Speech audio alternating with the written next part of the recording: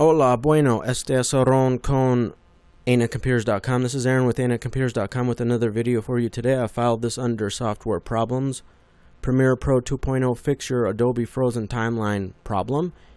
You own Adobe Premiere 2.0. Your timeline is frozen and will not play even though you have cleanly reinstalled and repaired. You have adequate memory, your system has been defragged, and your project settings are correct. Any suggestions, you ask? You can try Windows XP System Restore if you haven't already. Basically, you pick a past date before you were having problems with your Adobe Premiere 2.0 to restore Windows XP 2. You can check out how to restore Windows XP to a previous date article from Microsoft. First thing, you verify that you're logged on as an administrator account. This has instructions with pictures, which I won't go over every detail. And I will leave a link in the description of this YouTube video to my blog post on AnetComputers.com so that you can access these web links to Microsoft support site as well as Puriform.com, and also so you can read over this information on your own time. Second, how to use System Restore to restore Windows XP to a previous state. It has instructions with pictures. How to undo a system restoration after you perform a system restore. Instructions with pictures.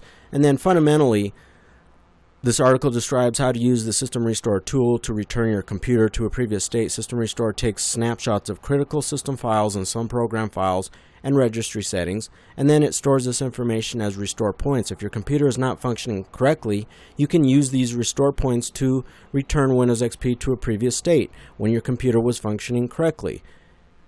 And then it can also change, here it says it can change scripts, bash files, and other kinds of executable files on your computer. But certainly in this situation, this could be very productive. If you're having a problem with a specific program, such as Premiere Pro 2.0, you can always try a system restore, and hopefully that will fix your problem.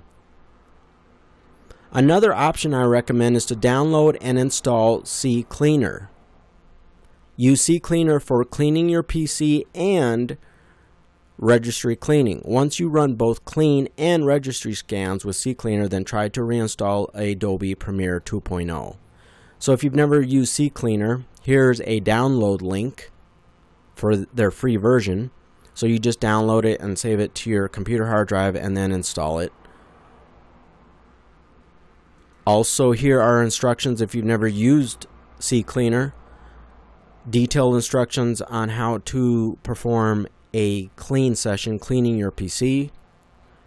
And then finally, if you've never used CCleaner before, these are instructions on how to run a registry clean, how to clean your registry with CCleaner.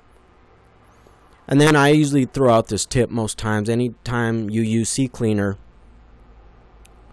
you want to run it multiple times. What I do is I run it until it no longer finds any issues. Like if you run a clean session, keep running it until it no longer finds any temp files or any files on your hard drive to clean up. Same thing with the registry session.